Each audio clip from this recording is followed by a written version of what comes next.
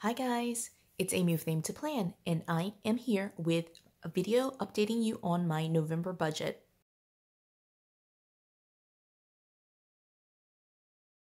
So you can see here that I have my Franken planner for the month of November. If you haven't seen that video, I will link it in the description box so you can watch me set up what I have here with the Papillon disc and covers and like all the sections that I have in here. But what we're going to be doing today is going into the budget section so that way I can set my November budget. Now, I haven't done a budget video in a while, and honestly, I really feel that I haven't done a budget video in a while just because, you know, October was one of those months where I just kind of like was a little bit lax with putting together my budget, and so I was just kind of spending, maybe not like crazy, but like there were a lot of things happening, and so I could really tell that I needed to check in more often. So with that being said though, I'm going to start here with this bills page that I made. One of the things that I do have here for November is a monthly layout, and so we're going to be setting that up together. But one of the things that I don't use is the monthly spread, and so the monthly spread is like this. Normally it's a divider, or like the first part of the month is on the back of the divider, and then it will just kind of go into the pages. But because I am using a set of dividers for the entire year that are from like a different undated planner, I didn't want to write on this side, and so I'm not using the monthly spread for that reason.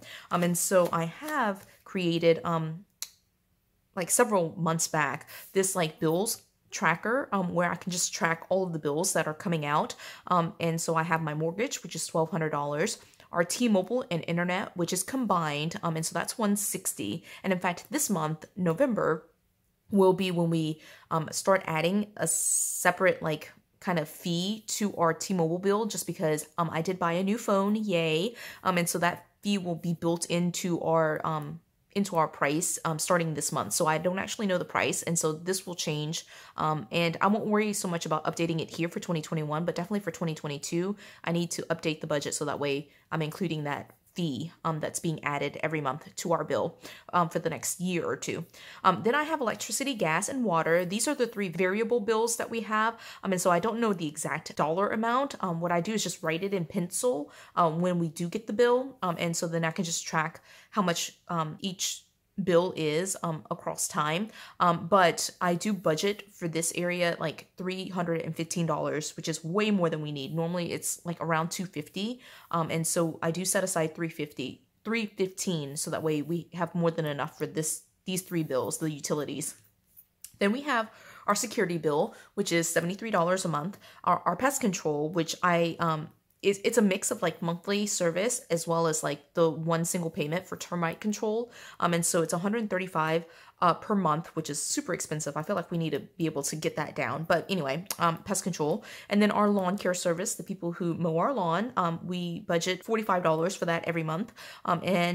We actually, my husband left a note.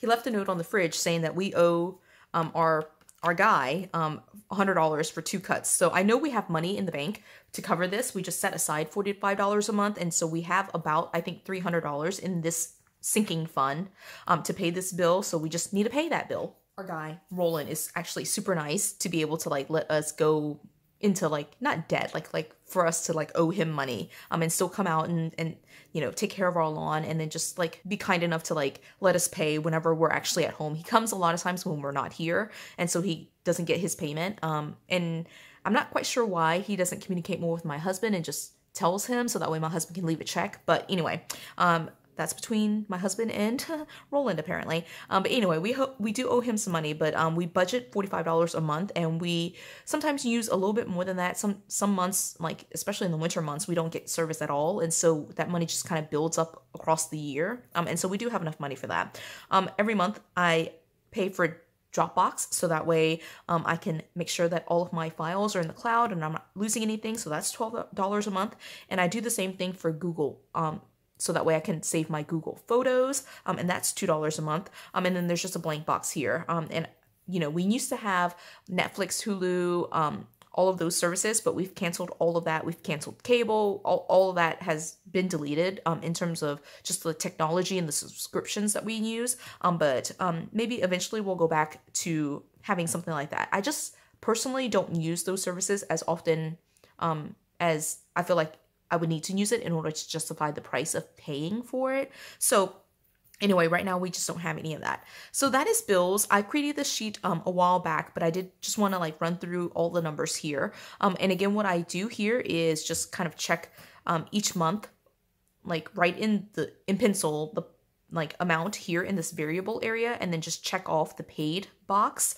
And then what I do, just like you might be curious for like how this works if I'm using it every month, I then just make a copy of it and then erase everything and just use it back in here. And so that's how it works. So I have a track record of it for like all of 2021, or actually not all of 2021. I did this in like August, I think. So from August onward, and it's been working out. So I may continue that, or in 2022, the plan is to actually use a monthly spread. So this information might go onto a monthly spread for 2022. Still working out some of the 2022 stuff. So these should be like this, but since this is kind of like that bills sheet, I don't want to tape down anywhere. You know, I will just flip over a couple of pages. So what we're going to do now is jump here into what the Happy Planner calls the dashboard page for the monthly layout. You can see here that it is for December, so it's like an outdated Stargazer layout. And so I'm just going to use it just because I had it in my stash. I just want to be able to use it up. And so what I'm going to do on this dashboard page is this is where my tab is going to live. And I'm going to use this to like kind of flip to this and just kind of check in with my budget every once in a while. And the goal is to, in these sections, to basically, you know, just put the date and then make a list of all of the expenses. And then I'm hoping in November that I'll be a little bit more responsible and accountable to just myself and to like recording the videos and just checking in a little bit more frequently. So I'm thinking of doing either weekly or every other week, just doing a check-in where I'm just updating all the numbers and just having a spot where I can just like list out the categories and kind of what my total is at that point. But for me, I get paid once a month, and so I set the budget for the entire month and just kind of let it roll over. But I've been watching a bunch of budget videos where even if, you know, we're setting the budget at the beginning of the month, it's helpful to check in weekly just so you, like, so that I can have, like, an idea where my money has been kind of, like, going week by week instead of just waiting until the end of the month and then realizing I've been, like, $200 over in a certain category for, like, the entire month and I didn't realize it. So I'm hoping the weekly check-ins can really help me kind of rebalance my budget and get back on track with that. With all that being said then, what we're going to be doing in this video is basically putting together this dashboard with my categories, my monthly budget for November, and then with the weekly check-ins, I will be filling in the daily task pages with you. And I may or may not do a closeout video. And so the goal is to do a closeout. At least I will do a closeout. I may or may not record it, but here's these are the pages where I'm thinking of doing the closeout and just kind of review of the month. So anyway, that's just the plan. This is my very first time using the monthly layout, so it's going to be a work in progress in terms of what will work or not work for me. So this is December, so I went ahead and pulled some dates so that way I can cover up this little section right here. But I'm also realizing that, you know, like should I just like cover right over it, or should I like kind of cover this whole area? I think I will cover that whole area with some white paper just to start things off. I'm gonna glue this down. I'll trim this a little bit actually. I don't need to be quite so big. And so I'm going to just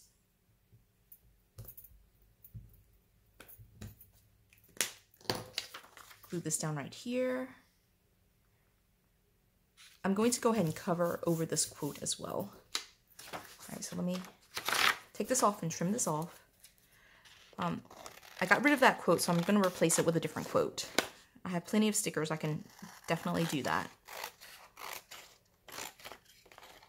I hate that I'm losing some of the like Stargazer look, but you know, you got to do what you got to do when you're using what you got in your stash. So go back in and make sure it's glued down pretty well. Okay, and then I have this November right here. Gold foil. I love it. Super cute. All right, I'm just going to stick that right there. And then I'm gonna put these dates back up in my box. I'm trying to be a little bit more like just making sure that I put things back up. My space is a mess right now, so I have not been good about putting things back up, but I'm just flipping through this just to see if there's anything that just jumps out right away as like something that would go with the purple here on the page. And I'm not really seeing anything like too awesome, so I might just go with this like celebrate every tiny victory. This is a super old quote. I think this is like from the original quotes book, like the super old quotes book. It's like very old, very, very old. And I'm just gonna like cover up. I'll leave the little flag design right there, and we'll just do it like that.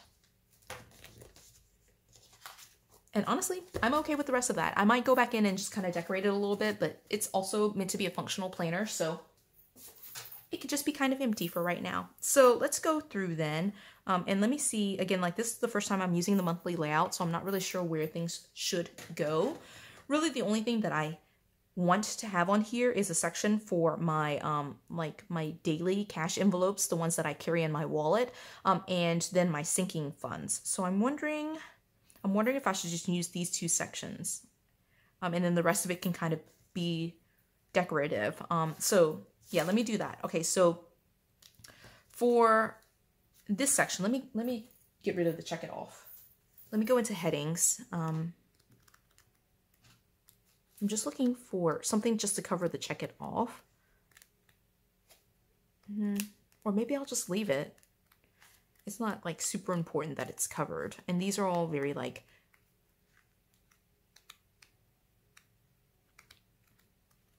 they're very functional, the ones in here. All right, I'll leave it. It's fine. It'll be fine. Okay, so I might change my mind there. All right, so the first one right here is going to be food. So food for me covers groceries, eating out, and then like I also put in here like any household expenses like toilet paper or things like that. And so for the month of November, I have been like way over in this particular category. But I'm going to go ahead and leave it at 200. That is the goal, is to try to keep it within 200. I have been like over, like eating out has been crazy. So again, like trying to hold myself a little bit more accountable. Maybe I'll come in with like weekly check-ins and hopefully be able to like scale down that number in the next couple of weeks. So gas every month gets $75. This will probably need to go up. Gas prices are ridiculous right now. But I only fill my tank like every other week. And that should be enough to like kind of like be running on fumes by the end of the month. But again, that might have to go up in the next couple of months, weeks. All right. Sophia gets $20 every month for her allowance.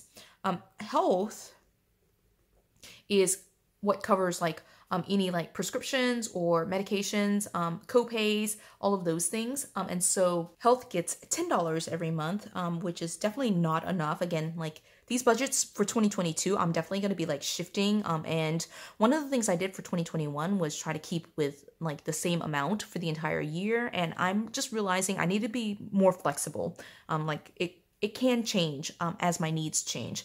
So anyway, these categories and the dollar amounts will definitely be changing across time. The next here for my like everyday carry, like my daily cash envelopes, is home.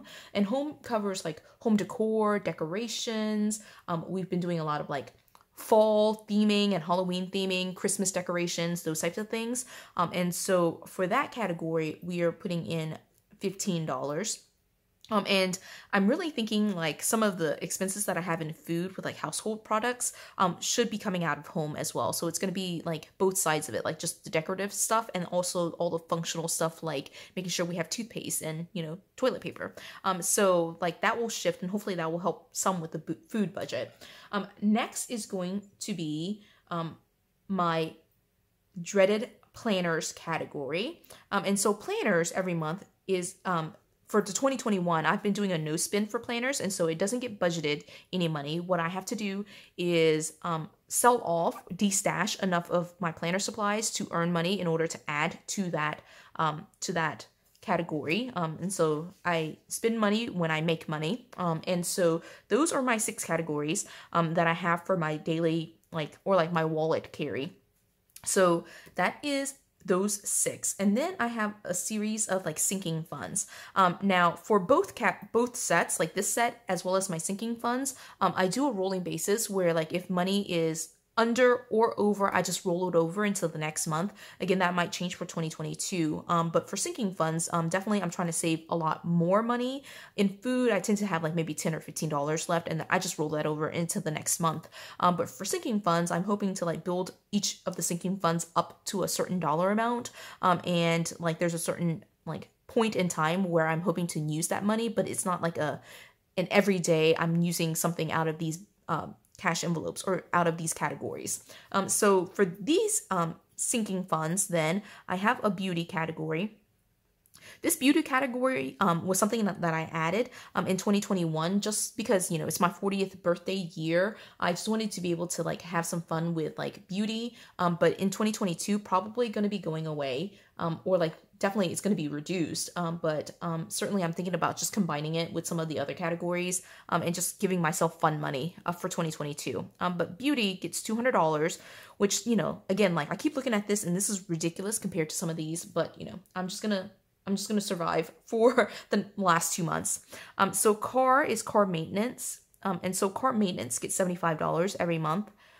So that is that one. Education is what pays for my professional fees. And so I need to be able to get my licensing and, you know, just do professional development, continuing education. And so that gets $30 every month. Gifts pays for all of the gifts that I purchase, including Christmas. And so certainly like we have hopefully enough money in this right now to be able to buy things like Christmas gifts. And so gifts gets $100 every month. Next is going to be house. And this is like house improvement or like house repairs. So just saving up for in case like something breaks and we need to replace that item. And so for house, we have $300 every month. This was something where I didn't actually budget for this. And so in like October, August, September, I can't remember the month. It's not October, but like in a recent month, we got hit with like a giant bill. And so for the past couple of months, I've been like trying to like steadily build up this particular category so that way we have some money to pay for these unexpected sudden expenses. All right, music is a category that I feel like is super personal to me, but I sing in several choirs, and so we buy our sheet music for music, and so I set aside $10 each month, so that way at the 2 points in time, 2 points in the semester where I purchase music, I have enough money for that. And again, this will probably be collapsed in with like beauty, music, like probably like planners. Those will all be collapsed in 2022, probably into like a single like Amy category where I'm just like I'm able to use my own money for whatever I want to. So that's music. Then we have a school category. School was what we were using to pay for Sophea's daycare, but now she's in public school. We are still, for the year of 2021, just kind of like saving money or putting money into this category, but we will definitely not need to do this. And right now it is $400 a month that we're putting in. So we'll have November and December where we're saving up another $800. And then in 2022, we can just kind of reassess where we probably have enough money saved for all of 2022, like to be able to pay for like after school care, to be able to pay for any extracurricular activities that she wants to do, that we have enough money in there to kind of do that. So like definitely there's going to be like a yearly review of our entire 2021 budget just to kind of see if this number needs to change. But this will be a huge chunk of money that I can kind of like disperse to some of these other areas. Like definitely I want to be able to increase like health for sure, and have more money for some of those things. Okay, so that's school. The next one is travel. Travel gets an odd dollar amount, which is $105 each month. And so this category is to save for vacations. For when I travel, I like to be able to cover all of the food, like actual gas money. And so I don't pull from these other categories for travel. Vacations are just kind of like its own separate thing. And so I save for pretty much everything in this category. And we've been able to pay off several major trips in November and December, which I'm super excited about. And so being able to take these vacations with this travel fund has been amazing. So definitely like budgeting has made a difference. And then lastly is going to be one I put down a little bit further, and that's my miscellaneous or 2021 spending. That's how I label it in my digital app. But this is a no spin, it's an unbudgeted category. I just like to be able to categorize it and know that I got hit with an unbudgeted expense in my life. And so those are the current dollar amounts. Let me grab my phone so I can add these totals up. Every month, in addition to my bills, for my envelopes or my categories, I have $200 in food, $75 in gas, $20 for Sophia, $10 for health, $15 for home, $0 for planners, $200 for beauty. Car maintenance is $75, education is $30, gifts is $100, house repairs is $300, music is $10, school is $400, and then travel is $105. So for my envelopes, I put in $1,540 into my envelopes every single month. And so I'm going to put that dollar amount right here. And then for my my bills, it basically like totals up to be $2,000. So if you're adding those together, that means that my budget every month is $1,540 plus $2,000, which is $3,540. And so that's what we budget every single month. And so again, like that's a large dollar amount to be able to just like budget at a single time and then be able to move throughout the entire month without like checking in a little bit more frequently. So my goal again is to try to do more regular check-ins. I do use a cashless system, so it's just checking in with the numbers and not like counting money or doing any of those things. But I find it helpful to watch the videos that I've been watching on, I've been binging budgeting videos, and you know, just having these numbers here. Right now it looks a little bit bare, so I'm gonna go through and just decorate it and just have some fun with this page, so that way I will enjoy looking at it.